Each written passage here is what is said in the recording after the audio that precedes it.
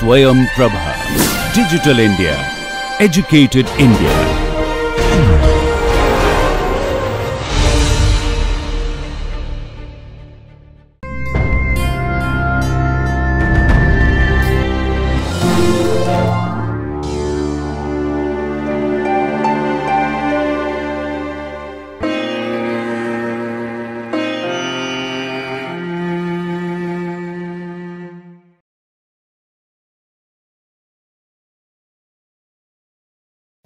Hi, good morning. This is Dr. Vikas Mehdi. I am professor in pharmacology, PGI Chandigarh. Today, we will discuss about thrombolytic. As you know that body has a defensive mechanism that whenever there is a injury, there is a bleeding occurs and the blood try to form the clot in order to stop the bleeding. So, you use various words like thrombus, embolism. Like once there is a clot formation occurs, then if it goes in a circulation, you call it embolism. Now, in therapeutics, we use several drugs in order to dissolve the thrombus. If you see that drug that is used to lyse the clot, particularly you can take an example of thrombus formation in coronary artery vessels or any of these occluded vessels. Now, what happened?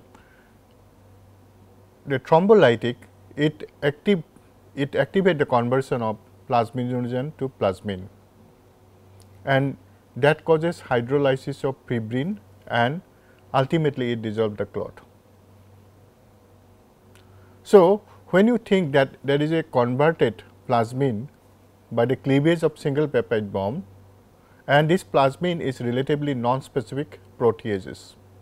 So, what happens in clot dissolution, there is also reperfusion occurs in a higher frequency and when the therapy is initiated, and you get a maximum efficacy when the therapy is initiated as early as possible. Because as the aging of the clot, it starts to become resistant to lysis. So, idea is to give the drug that as soon as that patient should reach within that window period, so that you can start the therapy. And usually it is a parenteral therapy, you give intravenously. So, basically you try to lyse the clot in the recanalized occluded blood vessels. You can take for example, in a stroke or for example, in MI in coronary arteries. So, that is what we want to do it. Now, look at the mechanism of action of thrombolytic. Now, as you can see that plasminogen is converted to plasmin. So, you have various drugs like streptokinase, you have drug like EeroKinase or alteplase, tissue plasminogen activator. So, once it is inhibiting the conversion, the fibrin, there will be no formation of fibrin, that there will be degradation of fibrin degradation product with the help of this drug we mentioned. So, you can classify this thrombolytic as you have an example of streptokinase, the older one, or EeroKinase. Then we have some of newer like tissue plasminogen activator like alteplase, retiplase or tenacteplase. So, these are the new drug which has been in clinical practice. Now, when you discuss streptokinase, it is one of the old first agent that was approved by the regulators. Now, this is a protein, basically this is produced by beta hemolytic streptococci, and this beta hemolytic streptococci, it is combined with a pro-activator which is plasminogen, and it form a complex. So, once this complex catalyzed, it converted to plasminogen to active plasmin, it converted into active plasmin. So, this complex is catalyzed the degradation of fibrinogen as well as clotting of factor 5 and factor 7. So, if you look at this, that since it is produced by beta hemolytic streptococci, so there is also chances of streptococcal antibody present in a past infection which inactivate considerably the fraction of dose given initially. So, if you look at the half life, it is 30 to 80 minutes. Half life is 30 to 80 minutes with streptokinase.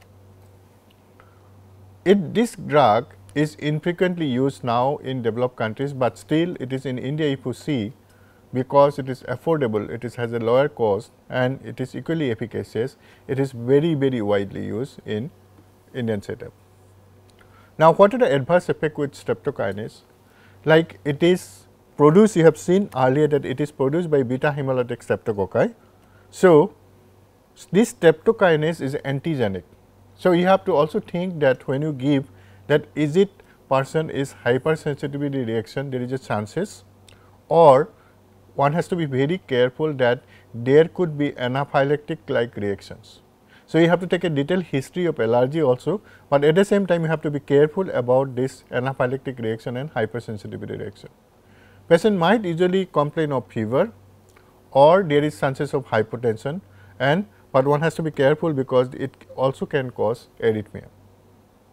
So, these are that one is antigenic because it is produced by beta hemolytic. So, there is chances of hypersensitivity or there is also greater chances of anaphylactic reaction. One has to be careful. In case of a fever you manage, or in hypertension, but one has to be careful about arrhythmia. Now, next agent as used in thrombolytic is EeroKinase. Now, if you look at the EeroKinase, it has two chain of serine proteases and it has containing of amino acid 411 amino acid residue, and basically it is isolated from culture of human kidney cell. And it is an enzyme, EeroKinase is an enzyme, it is produced by kidney and it is also found in urine normally. Now, what it does is it convert plasminogen to active plasmin. So, in that there is a cleavage of arginine valine bond plasminogen that yield the plasmin. So, basically it is not a clot specific, however, it has a half life is 10 to 15 minutes, and advantage with EeroKinase is it is non-antigenic. Like you have seen the streptokinase, there is chances of hypersensitivity or chances of anaphylactic reaction, and there is also greater chances of arrhythmia, but here this is non-antigenic EeroKinase. So, EeroKinase is administered intravenously infusion and this is rapidly cleared by the livers. So, most of the time we use EeroKinase in case of pulmonary embolism. So, we frequently use this drug in case of pulmonary embolism. Now, coming to the newer therapy that we call it tissue plasminogen activators. Now, among these tissue plasminogen TPA, you commonly refer it to is alteplase. Now, this tissue plasminogen activator is produced by, it is a recombinant DNA technology, and this alteplase has 527 amino acid. If you look back and see that originally it is actually derived from culture human melanoma cell, and this tissue plasminogen activator enzyme, it has a property of fibrin enhanced conversion to plasminogen to plasmin. So, this has been produced limited conversion of free plasminogen in absence of fibrin. So, this is a new drug alteplase which is produced by recombinant DNA technology of 527 amino acid, is most widely used now. Now, when this drug is introduced into the systemic circulation, what it does is it binds to fibrin in a thrombus and it try to convert the entrapped plasminogen to plasmin followed by activated local fibrinolysis. So, there is a process of fibrinolysis take place and limited systemic proteolysis also take place. So, that is how it acts as a thrombolytic. So, it has a very short half life, that is why we say that as early as the patient should reach the hospital, there is a window period. So, that drug you get a maximum efficacy of this drug. So, it has that half life is 5 to 30 minutes and it is given by intravenously, followed by it can be also given by infusion, and basically it is also like EeroKinase, it is non-antigenic compared to streptokinase. Now, what are the side effect or adverse effect with this drug? If you say this is most promising drug, but only thing is you have to give it within as early as possible. Now, one of the commonest adverse effect is bleeding. There is chances of bleeding that is from gastrointestinal tract, or there is chances from cerebral hemorrhage also. Though it is non-antigenic, but there is also report of allergic reaction and particularly anaphylactic reaction. One has to be very careful, and it might cause laryngeal edema or skin rash. So, in case of laryngeal edema, definitely patient will complain of breathing problem. So, you have to take a history that, because there is chances of orolingual angioedema, one has to be very, very careful about this drug. So, though it is non-antigenic, there is chances of allergy or anaphylactic reaction or angioedema. So, one has to be careful about this drug. Now, what are the common conditions we use for tissue plasminogen activator is, one is acute myocardial infarction, MI, we commonly use. Second thing is we use for ischemic stroke, and third thing is, as you can see that EeroKinase, it is used in pulmonary embolism. This is also a drug of choice for, it is used in pulmonary embolism.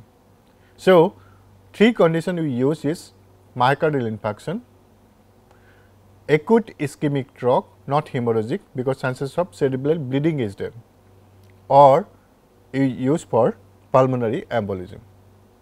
Now, another drug of tissue plasminogen activator is alteplase.